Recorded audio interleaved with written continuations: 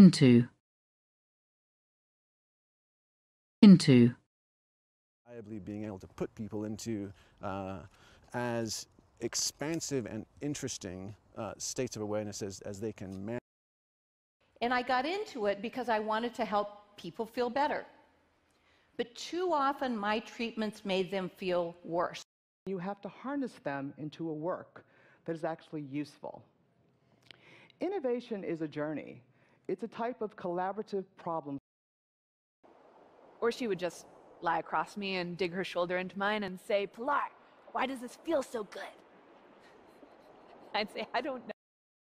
Emergency room.